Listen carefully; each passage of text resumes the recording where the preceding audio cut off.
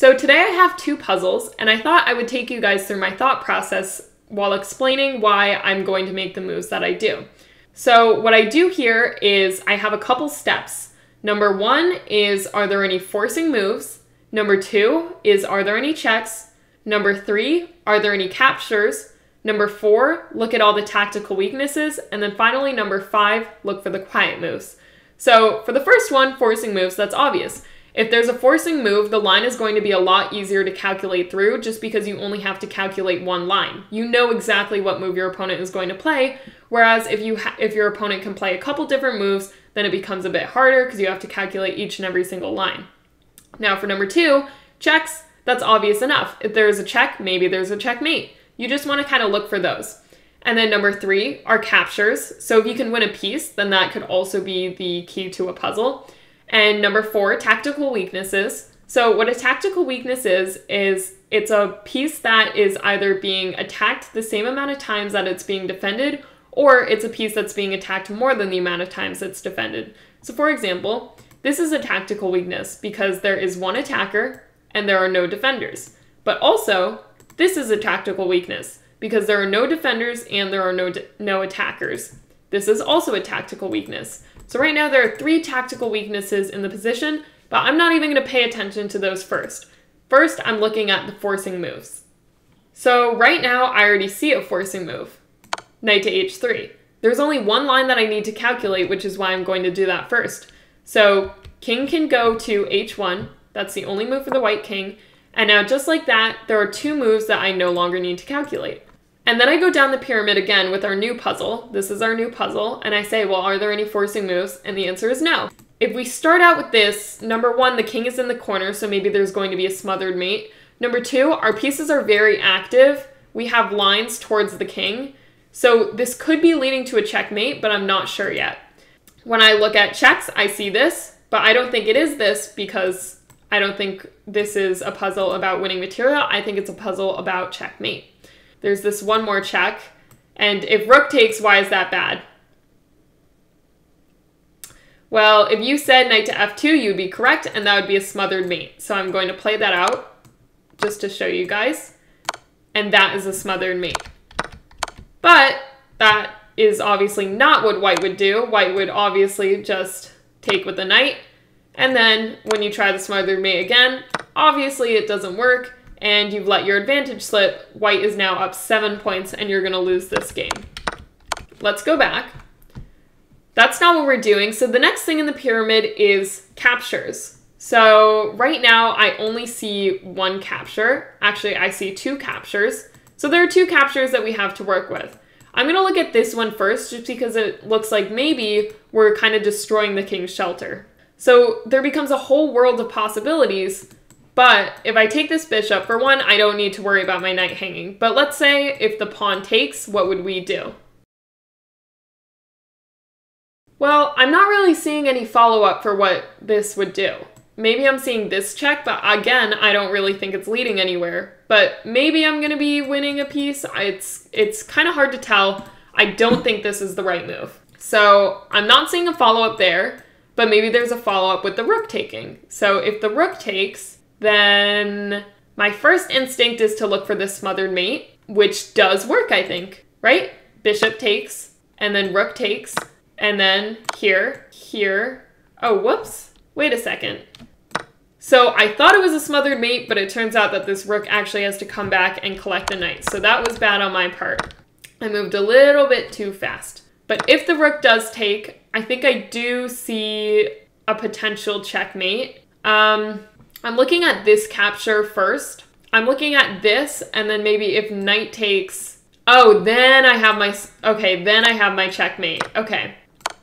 So it works in one line. But now let's go back. Because if it doesn't work in all lines, then it's not the proper move. So first of all, what I'm seeing, maybe the most intuitive, is maybe rook takes rook. But this actually loses to, again, a smothered mate. So if we look at that... This is a smothered mate. The king is in check, and it's got nowhere to go because it's smothered by its own pieces.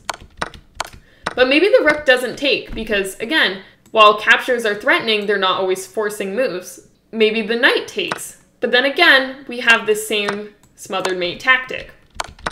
So far, in 2 possible lines, we're doing good. But what if white totally just ignores the threat? Let's say, I don't know, white plays bishop here. Just totally ignores it. Well, what are we going to do?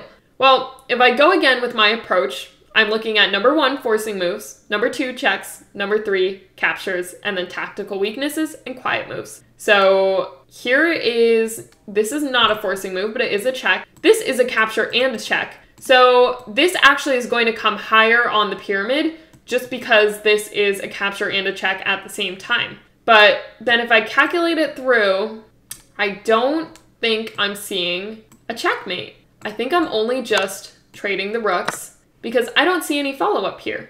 I don't think this is the answer. While yes, we are trading and that's good, obviously, because we're up material. The next thing I want to look at is what if white just takes my knight? So if white just takes my knight, this is actually a very simple checkmate, so there's nothing to worry about there. Let's go back again. So far, it seems like this is going to be the right move because all of white's moves, again, we can also look at the exact same pyramid for white. All of white's captures on the rook lead to a smothered mate. The capture on this leads to another checkmate like this. And so it seems like this rook cannot be captured, in which case we've just won a bishop. So if this rook can't be taken, then what the heck is white going to do? Well, it becomes very tricky because there are just so many possible moves. Like we can just count, well, there's 1, 2, 3, 4, 5, 6, 7, 8, 9, and that's just with like 3 pieces. So it's going to be impossible to calculate through every single move, but I don't think I need to because if this rook can't be taken, what else are you going to do?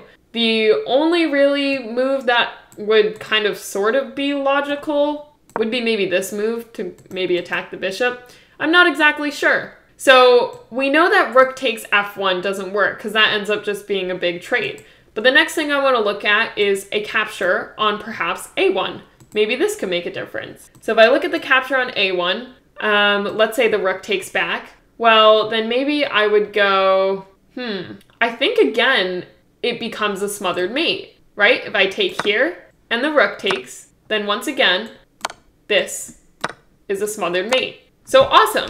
One of those lines works. Now I need to calculate the rest of the lines. And now I see why this rook trade wasn't so good. It was because we don't have that smothered mate. But it almost seems like this rook is indestructible because now when I take this rook, the rook can't even take back because of that smothered mate. So if it's not a puzzle about checkmating, it's certainly a puzzle about winning a lot of material. And by a lot, I mean I'm winning a rook and a bishop, and I was already up 5 points.